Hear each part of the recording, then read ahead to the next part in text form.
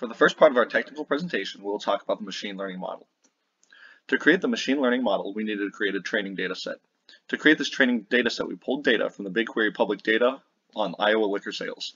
From this big data set, we extracted the year, month, county, as well as all total sales for each month, county, and year. To create the model, we decided to use a linear regression model in order to predict the total sales for 2022. So the label was total sales, and the features we used to predict this were year, month, and county number. And we trained this on over 12,000 data points. After training the model, we created these model statistics. Mean absolute error and mean squared error look very large. The reason for that is because total sales in general is a very large number.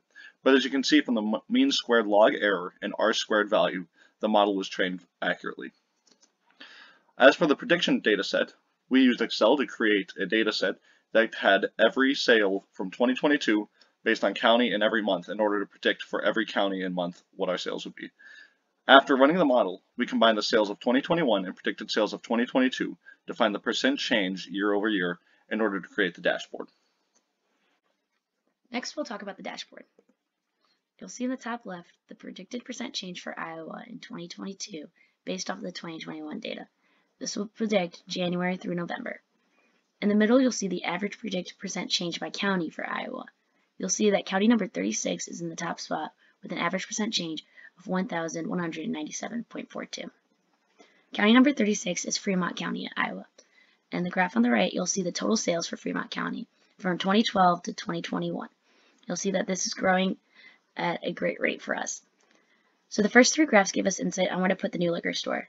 But what should that store prioritize selling? You'll see at the bottom left is a graph that shows by brand, by year, per county. And you'll see that the taste in Fremont County is changing. In the middle on the bottom, you'll see the liters sold by brand in Fremont County. And more in depth on that, you'll see our last graph is a visual of the average bottles in blue and the average liters sold in purple. This graph is for Fremont County from 2012 to 2020.